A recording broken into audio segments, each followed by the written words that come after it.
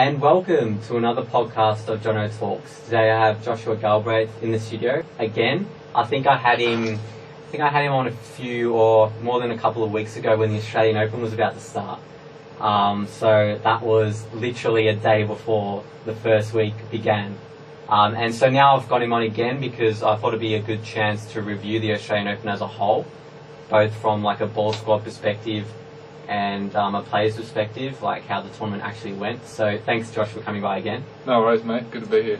Absolutely. And so what did you think about the eventual winner in the male side, Novak Djokovic? He's won it 6 times. Did you think anyone else had a chance against him? No, unfortunately not. I think from the early rounds it looked like it was going to be Novak and Andy in the final again, but I think Novak's just going to be too good for in the final. It's going to be hard to beat in the next couple of years, I think, as well. Yeah. Did you get that sense of like deja vu when you saw Andy Murray and Novak Djokovic in the final? Because I remember for your last match in the Australian Open, you officiated as a ball boy from like when it was Andy Murray and Novak Djokovic. Did that bring back any memories? Yeah, it certainly did. I think this is now the 3rd time at least that those two have played off in the singles final. Unfortunately, Andy's been to 5 Australian Open finals. It hasn't quite come through yet, but hopefully he might get one in the next couple of years. And, you know, I was rooting for Roger Federer, admittedly. Like, who wouldn't be? I was surprised when I was watching the first set between Novak and Roger, because Novak literally blew him out of the park in, like, the first set, 6-1. And he was literally outplaying him, and Roger didn't do too much wrong throughout the whole tournament. Yeah, as Roger does, Roger just gets through, gets by. Unfortunately, that first set of that match didn't quite go his way. Novak was playing pretty well, but yeah, I think Roger's just a step back from those two, Novak and Andy, at the moment. But hopefully, before the end of his career, he can break through for another title and get back to that top of the tree. Yeah, the only unfortunate thing is that at the moment, I think he's got an injury. He's sustained an injury. Starting to get a bit old, Roger. His body's starting to fail him a bit, but hopefully he can hang on for a little bit longer.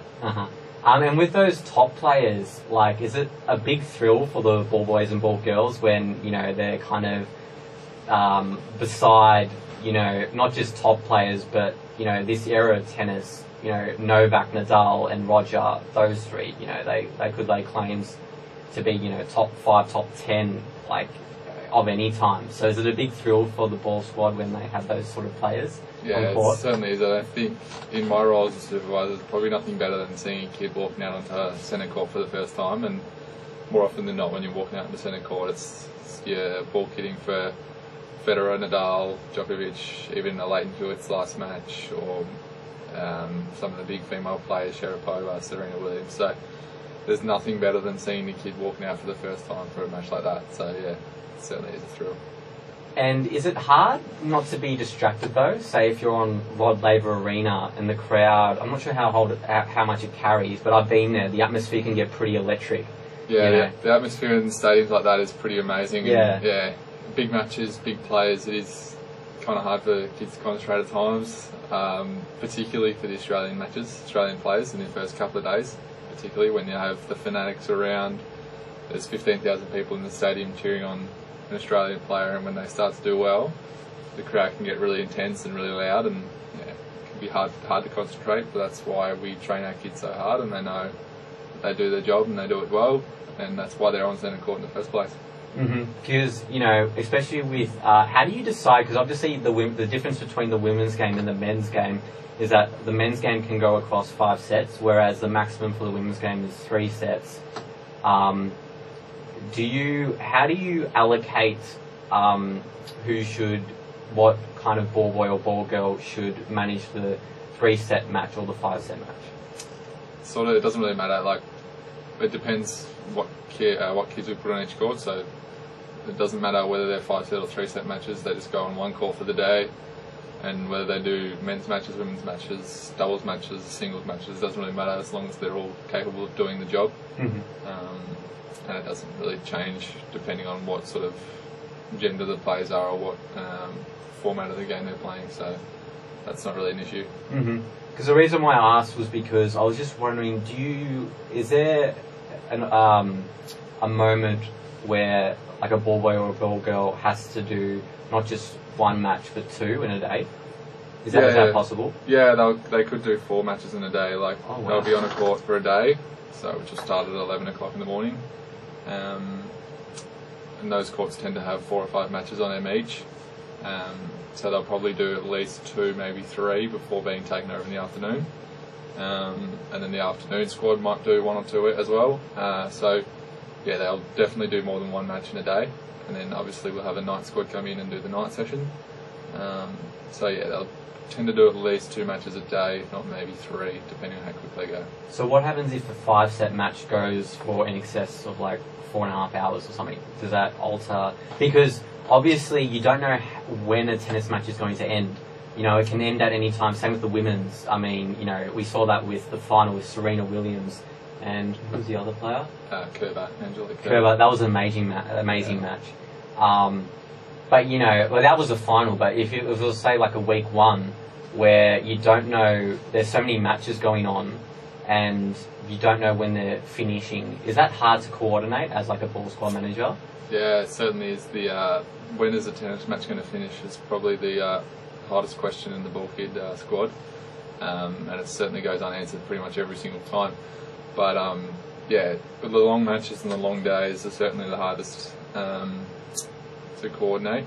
Our kids are starting to understand that we don't know when tennis match is going to finish, and there's certainly plenty of instances where you think it's going to finish and then all of a sudden it goes for another hour. But yeah, the reality is that's the way tennis goes, and there's going to be long days in there, but we work around it. Mm-hmm. And so, would you say then that week 1 is the hardest part of the job that you're in? Yeah, probably. Yeah, definitely is. The first probably 4 days of main draw and also the qualifying week are probably the most challenging because there's so many matches to play. It seemed as though the weather was as hot as the whole tournament in those 4 days, and the crowds are the biggest in those 4 days as well. So yeah, it's certainly a busy time. We have the most kids on working as well in those sort of 4 days because obviously there's more matches to service. It's early in the tournament, it's exciting. So yeah, it's certainly a busy few days early on in the tournament, no doubt about that. Mm-hmm. And how do you supervise every like in your role? Because I assume you have like multiple people in that role. Do all of you go on a particular court and see what's actually happening? Yeah, so we have staff pretty much on just about every court, if not one staff covering 2 courts. So yeah, we make sure we watch all the kids pretty much every day and look after their health and stuff. So make sure we're there if anything happens. So yeah, we pretty much cover every court every day. So it's pretty good. Is there like an ambition of yours though? If you had to pick every time, would it be Rod Laver Arena? Yeah, certainly. Everyone wants to be out on centre court. Same with the kids. We always want to be out there as well. It's where the big matches happen, big crowds, big atmosphere. So there's certainly nothing better than being out there on the Rod Laver Arena. Because sometimes, say in the first week, in my opinion, you can get better matches than on Rod Laver Arena. That's just my opinion. For instance, you know, say not like the top 10 players. Say, you know, you could get say like a Gael Monfils, who doesn't really play on Rod Laver from memory. What court does he play on? He looks like a show court, high sense. I mean, if you got to see him in a show court, I mean, a ground pass ticket gets you into show court too, or whatever. Where Monfils probably plays early in the tournament. He's one of the more freakish people you'll see on the tennis circuit. No doubt about that. Yeah, because I remember you discussing how you were present at the Gilles Simon and Gael Monfils match when they went over 4 hours. Yeah. He's just such an athlete, and he had an awesome Australian Open 2016. Did he make the quarters? Or just before that? Yeah, not sure he quite made the quarters, but he had a pretty good tournament. So, who was your favourite player to watch live? I don't think there's much better than watching Leighton, especially in Australia. Out on centre court, he loves the atmosphere. thrives on the atmosphere, I think, and that's what's made him such a good player over the last 20 years. And watching his after he beaten in the singles, playing doubles with Sam Groth, you could see he was genuinely loving being out there playing tennis. And I think that's what the Australians loved about watching Leighton in the last 20 years. Yeah, because some people thought after he lost the singles match to David Ferrer, an awesome tennis player from Spain, that his career was finished, but he was still doing like a doubles match with Sam Groth. Yeah, he played in the doubles with Sam Groth, and yeah, as I said, he genuinely loved it. The atmosphere, I think it was on Hisense Arena, his first round doubles match, and you could see them bouncing off each other, just loving what they were doing. And it was a fairly close match. Can't remember the exact score, but it was might have been a third set actually, and it was quite a long match, and they ended up getting up and winning it. And then unfortunately, I think they got beaten in the next round of the doubles by, I think it might have been the eventual champions. But yeah, watching Leighton and Sam Groth that night on Hisense was pretty special, I think, for everyone in there. So, were you present at that match? Nah, I wish I was. Unfortunately, I wasn't. But I was watching on TV and cheering them on. But yeah, it was certainly good to watch. Yeah, and that's another thing as well. Sam Groth is a huge server. I mean, his serve speed, reaches 210 kilometers per hour over. And with the ball boys and ball girls, if they're facing someone like a Raonic or a Sam Groth or a Ivo Karlovic or a John Isner, like, can that be a bit scary sometimes when the ball's coming kind of towards you, not towards you, but almost towards you at such an insane speed? Yeah, it's frightening. I can tell you from experience, but I'm sure most people probably saw last year the kid who got hit in the groin. I think that was Feliciano Lopez, maybe, who hit him. And a tennis ball certainly does hurt when you get hit at that pace. So yeah, it's certainly frightening, especially on the smaller courts when there's not as much distance between the server and the ball kid. But yeah, the reaction times are pretty good, so they'll get themselves out of the way more often than not. So what would for instance, who would be the fastest server that you've been on court with? It's probably a tough one to pick between Milos Raonic and Sam Groth. They're both pretty quick, up around the 220, 230 plus. So what did it feel like when frightening. A ball would just come towards you? Not much reaction time at all. Frightening. You're just hoping that the player in front of you hits it, otherwise you're in trouble. But yeah, it was pretty frightening. I could imagine it's like, I don't know, say in cricket, you're versing an extremely fast bowler in a way. It's like facing Brett Lee in the middle of the MCG. It's pretty frightening, but yeah, you get yourself out of the way more often than not. And so what did you think of Milos Raunic's tournament? I think he should have made the finals. It was pretty impressive. And that was a player that everyone was like, okay, he's going to take the next step. And he's got the game, he's got the serve, he's got the power. His ground stroke seems to have improved. Yeah. His movement, everything. Do you think he'll break into that, top 5 in the future? Without any shadow of a doubt, he will. If he was probably a bit unlucky, obviously he ran into Andy Murray in the semi-final, but he's going to be something pretty good in the not too distant future, and I think he's going to be good for a long time. So Canadian tennis is going to go pretty well, I reckon, the next 10 years with him and Eugenie Bouchard and Straw. So yeah, he's going to be something pretty good, no doubt. Yeah, Eugenie Bouchard, who you just mentioned, she's such a fan favourite at the Australian Open. Like, she's got the Genie Army in the stands. I was there that night when she played Agnieszka Radwanska, round 2, and the Genie Army were present. They were sitting up behind me. Certainly loud, and that's sort of what we were talking about before, with kids getting distracted by the atmosphere in the crowds. It's sort of groups like that can throw their concentration a bit, but they certainly did very well that night as well. With the Genie Army though, some of them, are Australians, aren't they? They're all Australians. Yeah, they're all Australians, so you don't really see... They found her, I think, 2.5 years ago now, just on one of the back courts. She got through round 1, and then she continued to go through. She had a really good run that year. I think she might have made the semi-finals, and they followed her right through the tournament, and have followed her ever since. Yeah, and what did she do well in this Australian Open? Nah, she got beat in the second round, but she came up against the world number 4, Agnieszka Radwanska, so she was a bit unlucky with the draw, but yeah. Yeah, and I think that's the thing about the Australian Open. Some people can, just like from a mutual observer perspective, they can forget that the draw can play a massive part in the success of a player.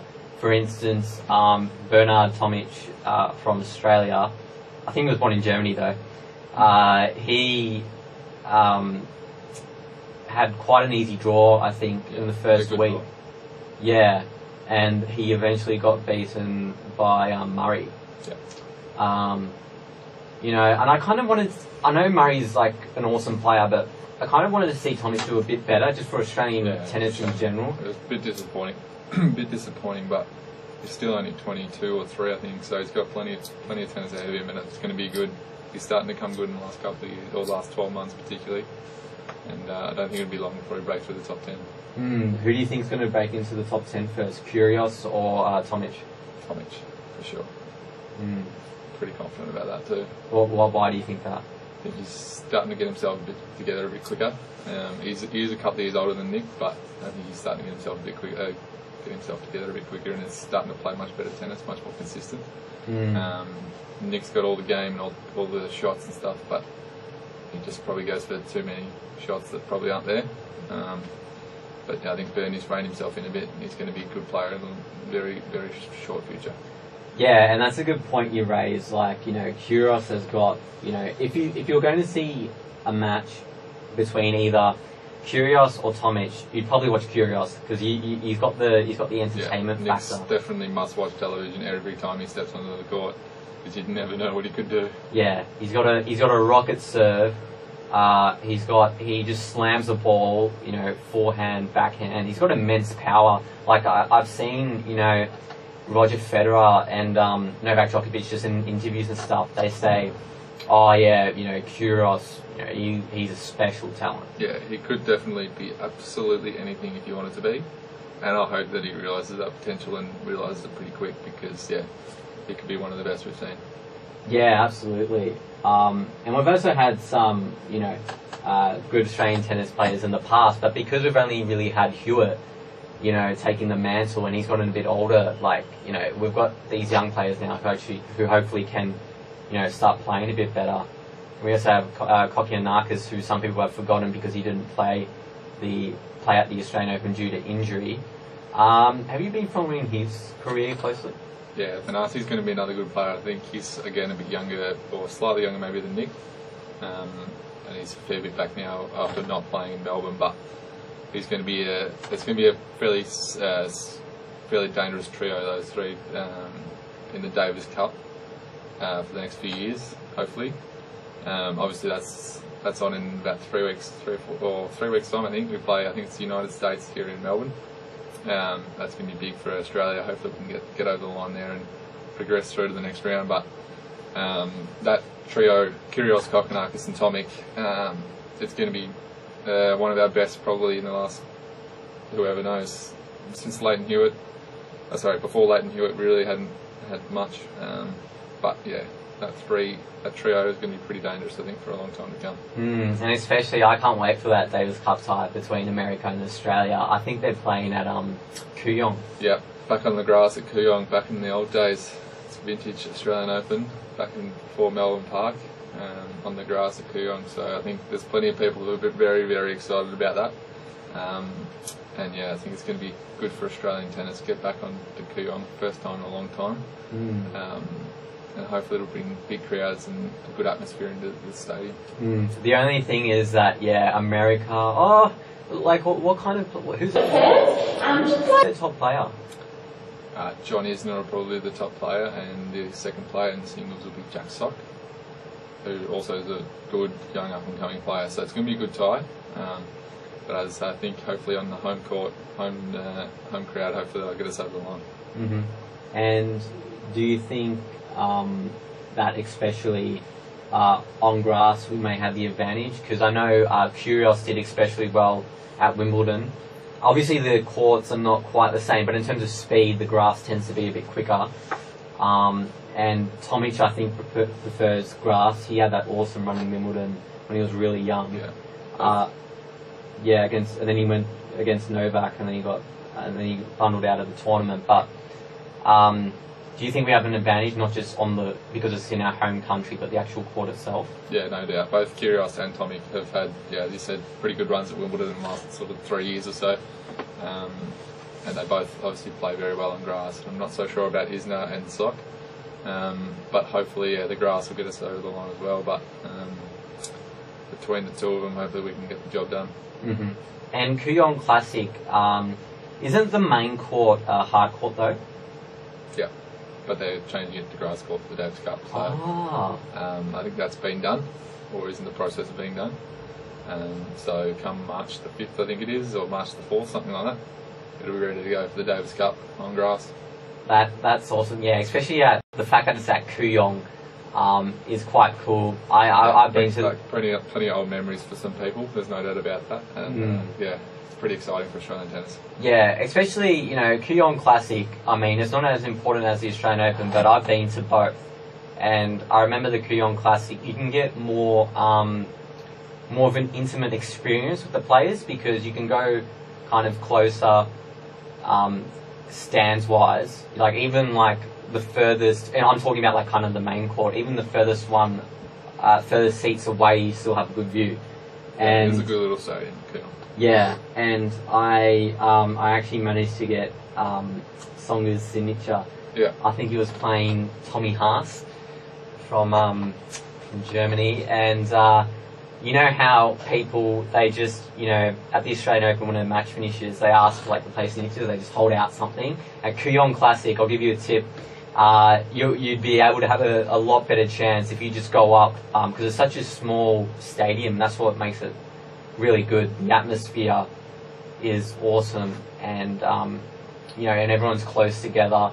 And with the Davis Cup tie especially, there's a different atmosphere involved. It's not like the Australian Open. I mean, it can get really, in terms of applause and everything, probably a bit rowdy at the Davis Cup.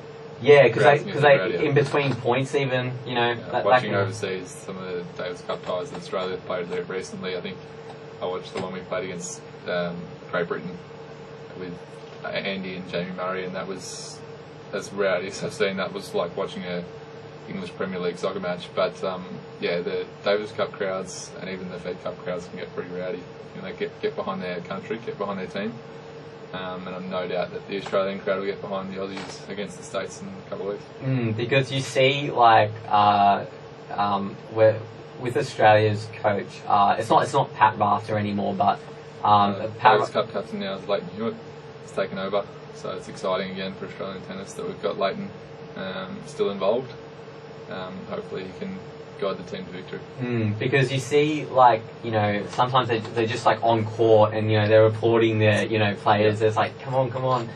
It's really quite a unique experience, because it's not just the two players. It's you got your support on court. Yeah, it's a unique way of playing tennis. But I think it's a refreshing way of playing tennis, and it's a way that certainly has worked for a long time, and hopefully it'll work for a long time to come, and hopefully in the next couple of years Leighton might be the captain of a Davis Cup winning Australian team. Yeah, absolutely.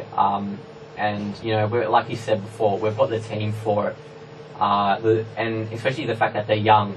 Certainly building a team for the future. There's no doubt about that. Who do you think has the best Davis Cup team though at the moment? It's probably dependent on which players play, but I think it's hard to go past, say, Novak, Djokovic in Serbia, Roger Federer, Switzerland, even Nadal in Spain with Verdasco as well, who knocked him out of the Australian Open, but of course that's dependent probably on the surface.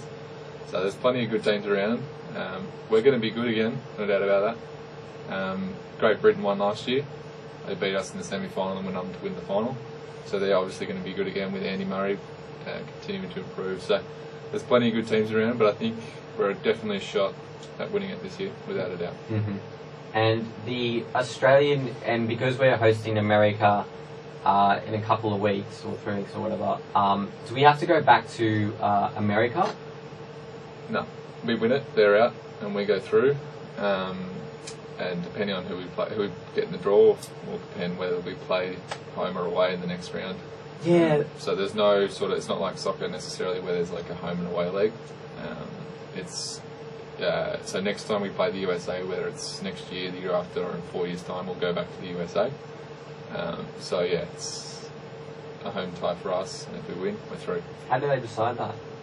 It's originally I think it's a toss of the coin, and then after that, once you've played them once, so if we had played the first time we had played them in America, the next time we come back we play them in Australia, then it's just vice versa, go back and forth every time. Oh, okay. So it's our turn this time. Yeah. The next time we play the States will be in America. So, but it's not necessarily like the same leg kind of thing. No. It can be like 4 years from now. Yeah. Yep. And that's an interesting proposition, because in soccer, as you mentioned, is quite different. The UEFA Champions League in Europe, what they do is they have a home and away leg. These are for like the top teams in Europe. Yep. So like Manchester United, Barcelona, Real Madrid, etc. They have like home and away matches, and they also have an away goal rule as well, where if you score a goal at home or away, sorry, I don't know, I'm getting mixed up, but there's quite a few rules involved whereas with the Davis Cup, you just play in one country. Do you think it's a little bit unfair in a way? For instance, Australia would have a real advantage against America. Yeah, no doubt, but I think that's sort of the way tennis is. You get your draw, and if it's bad, it's bad. If it's good, it's good. The American team, no doubt, if they can get through, if they don't get through, they'll end up getting a good draw at some point. So it sort of all comes back to evening out in the end. But it's the same with our Fed Cup team. Australian Fed Cup team last weekend played in Slovakia, against Slovakia, and managed to get over the line with a 3-2 win. So they'll come back to Australia, and I think they play, I can't remember who it is they play, but I think in about April they played the second round of the Fed Cup. So that was pretty exciting for the Australian girls to get up and have a win. And yeah, similar to the boys, they're certainly building a good team with, I think we saw Dasha Gabriel over in the Australian Open put on a pretty impressive run, and hopefully she can jump into the team for the next tie, and we'll have Sam Stoza, Casey Delacqua coming back from injury, so yeah, that team's starting to come together pretty well as well. Mm-hmm. And I was just thinking of another idea where you could possibly, say if it was America and the USA, you could probably go to America and Australia, you can probably go to like a neutral country, but if you did that, then you wouldn't have like the proper atmosphere of actually supporting the atmosphere players. Probably wouldn't quite be the same if you took Australia and America to England, and it wouldn't be just wouldn't be the same. I think the way it is, it's understood how it works. Everyone's happy with it, and until it's necessary for change, I don't think they'll be changing anytime soon. And but it's different for obviously single players, because they just kind of compete at any tournament. Roger Federer's fan base is absolutely huge. I think we embrace him as Australia's own in a way. Yeah, I think anywhere Roger Federer goes, I think the crowd follows him. There's no doubt about that. I think pretty much anywhere he goes, he'll be stopped in the street, no matter where he is in the world. So I don't think that'll be an issue for him, but it's probably more an issue for the competition itself.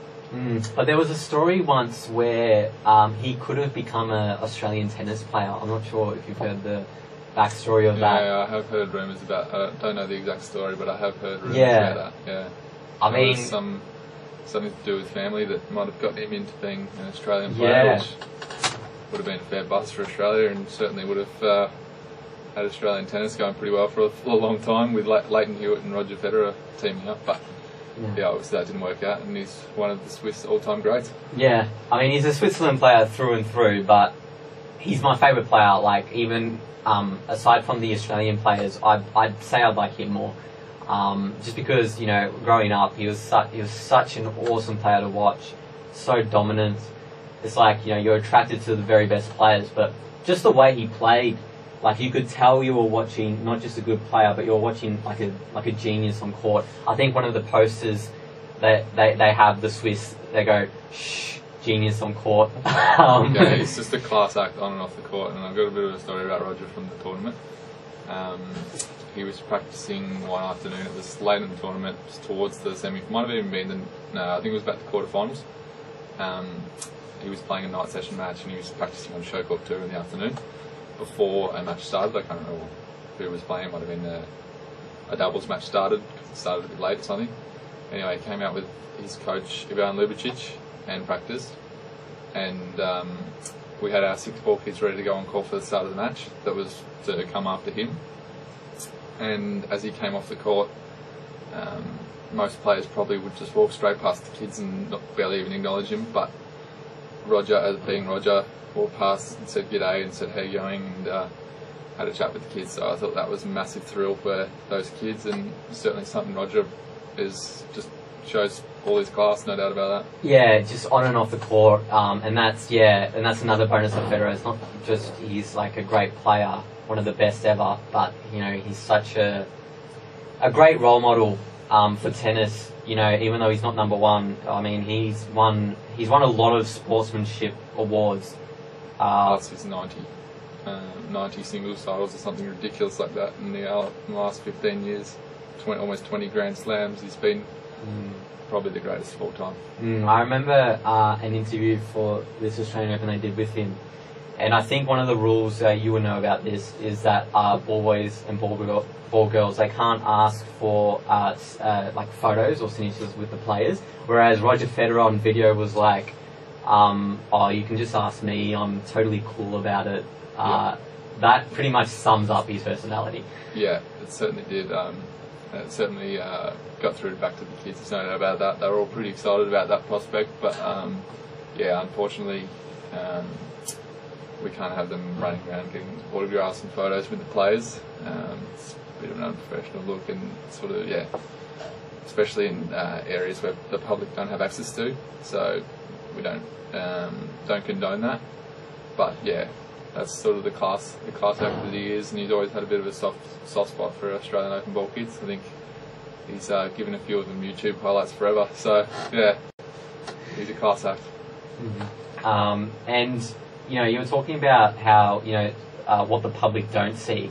How about, do you get to see the training methods some of the players have to go through before a tournament?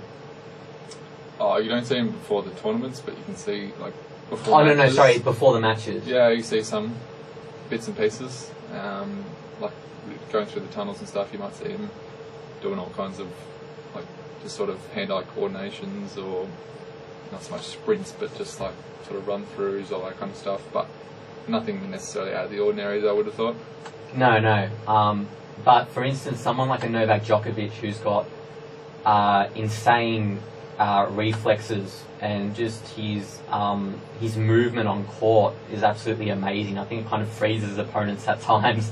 But I've seen him do exercises where he's just doing some really difficult stretches and stuff, and I guess that's to get to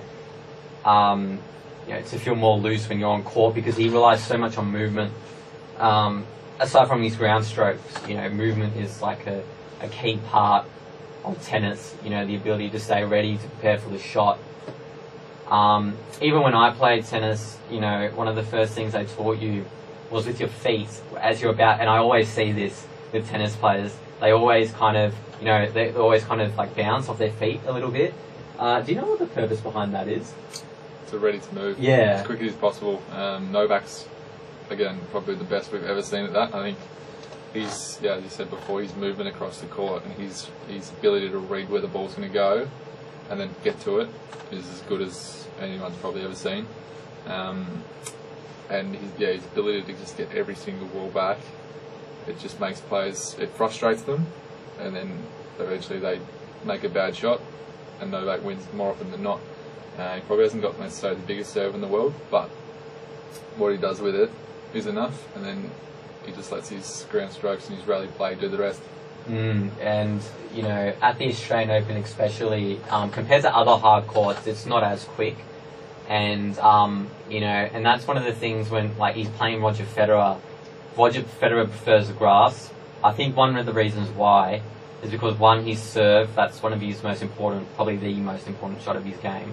Probably forehand as well. Yeah. He's pretty good everywhere, isn't he? There isn't much that is bad about Roger Federer's play. He's pretty good. Volleys, backhand, forehand, serve, they're all pretty good. Yeah, but whereas if Roger was playing Novak at Wimbledon, he'd have more of a better chance because the movement factor, you have less reaction time, and kind of Novak thrives off, having kind of more reaction time to just, get to a ball. Whereas if it was on Wimbledon, he wouldn't have enough time. I think that's one of the reasons why he's been so successful at the Australian Open. It's a bit quicker than Wimbledon. Wimbledon's a bit slower on the grass, so certainly got plenty of time to move around the court. But yeah, Novak certainly thrives in Melbourne. There's no doubt about that. I mean, he's a six-time champion, equal most of any of all time. I'm pretty confident to say that he could go 7, 8, maybe even 10 Australian Open titles before his career's done. He's not that old still. And to have 6 titles, I think maybe he's 28 now. I reckon he's still got at least probably 2 more in him. And who knows, we may see a 10-time Australian Open champion, but that's still a fair way down the track. There's no doubt about that. There's plenty of young players that would work. That's what's coming up to take his place as number 1 in the world. Yeah, like you said, Wawrinka on any given day is dangerous. He beat Novak on clay last year. I mean, he's got the game to beat anyone. Yeah, he beat Novak in Melbourne 2 years ago as well to clinch his first Grand Slam title, so he's certainly a class act as well. Probably been a bit unlucky not to be in this era of just 3 of the all-time greats in Djokovic, Nadal and Federer. Not to have gotten himself a couple more Grand Slams, but yeah, he's a pretty impressive player as well. It makes me wonder whether if Novak Djokovic was present when, say, Roger Federer, during Roger Federer's time when he kind of had Leighton Hewitt as a rival, Andy Roddick, if that was replaced by Novak, I wonder if it would be the opposite thing. We'd be going, okay, Novak is the best player. Yeah, it'd be interesting to see if Novak, Grappa, Andy Murray, Roger were all the same age and went right through together. It would be unbelievable to think sort of what we were talking about as far as who was the greatest of all time, but I think it's fair to say Roger's probably still the greatest of all time. And with Leighton Hewitt, obviously he holds the record for being the youngest world number 1 in tennis history. I'm pretty sure that's correct. Is that What happened, do you think, though, after he still had a good run, for 5 years or whatever, but after that he would kind of tail off top 30, top 50, sometimes even outside of that due to injury. What do you think happened? Yeah, it was completely that his body failed him. It failed him so badly that I'm surprised it got him this far, to be honest. I think he had really terrible feet. He had a lot of foot surgery for probably 3 or 4 years. He pretty much had foot surgery just so he could get up and play in the Australian Open. His body was just shot to pieces, and in the last couple of years it's come good, and he's managed to get through the last couple of years reasonably well. But yeah, sort of 4 or 5 year period, sort of late 2000s, he really battled with injury. And as I say, it was a pretty impressive effort for him to get through to the 20th Australian Open in a row. That's also a record, and don't know whether that'll be beaten anytime soon, because he started as a 15-year-old, so don't think we'll see too many more 15-year-olds running around the Australian Open. So probably going to be a record he holds for a long time yet. And do you think part of his popularity, even though he was an extremely successful player in his younger years, the fact that I think his mentality as well on court, I think that's there for everyone to see, just how determined he is. Even when he was when we knew he was playing with an injury, he'd just go out and kind of grind out the match. And that's what we love, in Australia. I think we always have a penchant for the underdog. Yeah, no doubt. I think his support and his legend sort of grew in the last sort of 5 years, when it was obvious that he was really battling. He was getting a bit older. His game probably wasn't up to the best in the world, but he still did everything he could, still worked so hard, still probably worked harder than most. And on the court, his ability to work himself back into a match, I don't think, no matter how many times he looked like he was down and out, could get himself back and win. I think it was Kazakhstan maybe last year in the Davis Cup. He ended up winning a 5-set match there. That was just that was probably one of the last ones that he won in that sort of situation that are just unforgettable.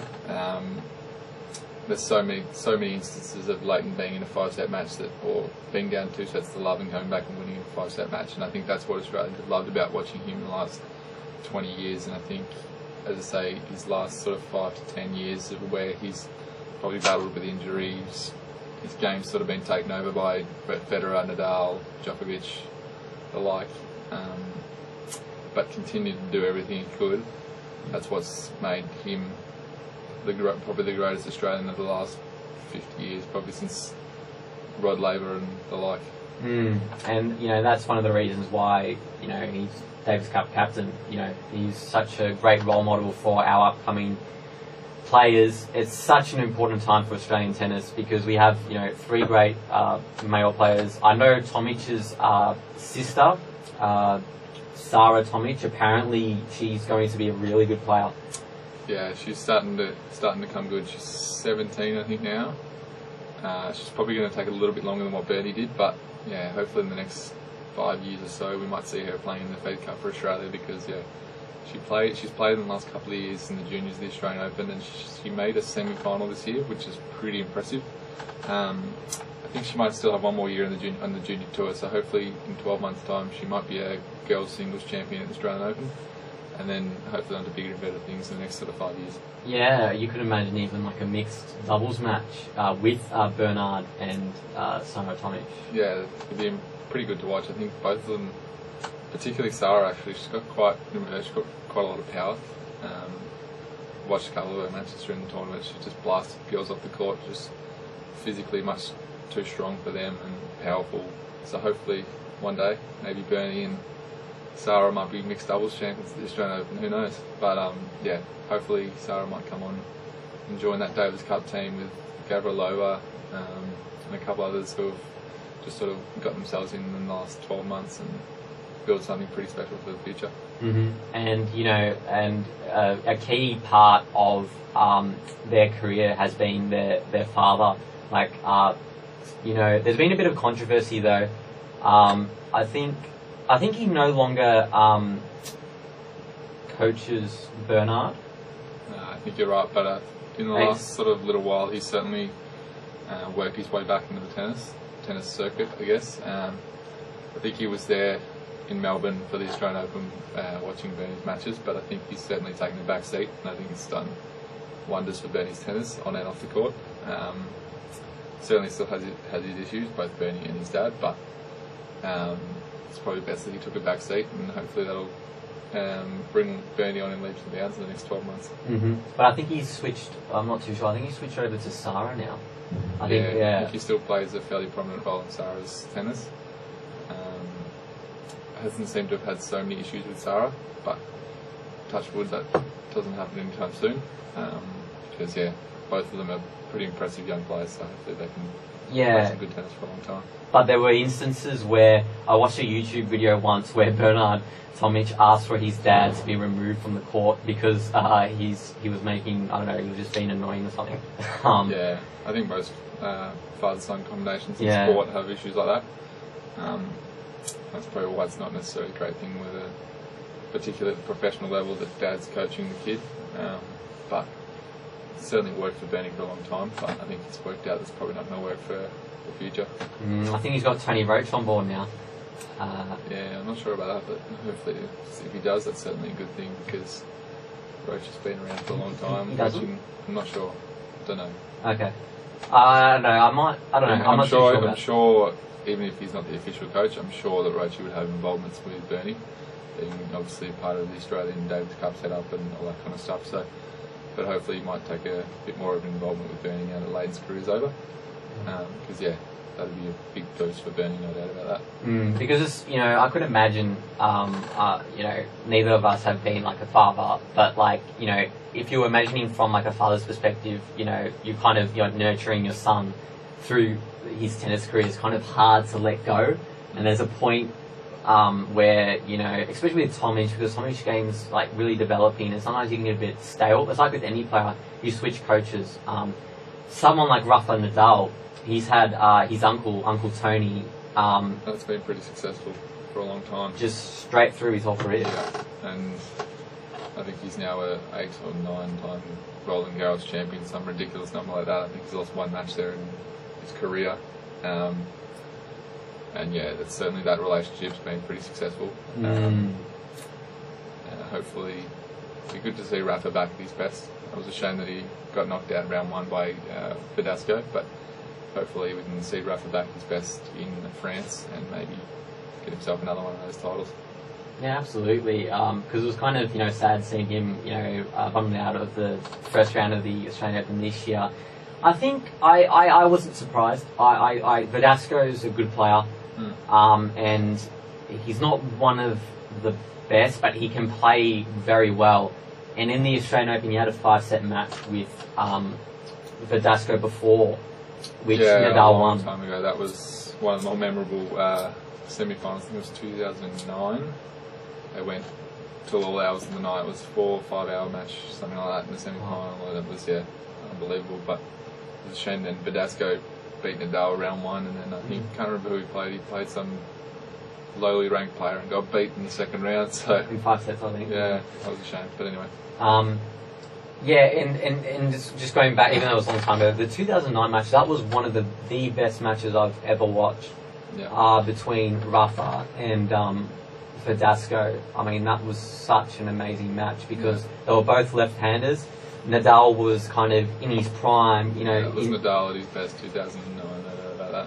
Yeah, it was just, you know, he's such an athlete, but I think, like Hewitt, there's a point where your body kind of starts to break, you know. You can't... I think Nadal's starting to get to that point, unfortunately. I don't think he played for memory last year, and that was because of injury, and he's got more injuries and he's dealing with them, but hopefully we can see him back at his best fairly soon. Absolutely. Well, Josh, I'd just like to thank you just for creating, you know, like an amazing tournament, not just you, but just like the whole kind of management side of it. The Australian Open 16 was such an awesome tournament to watch. And yeah, I'll make sure I have you on when especially when the Australian Open 2017 is about to start.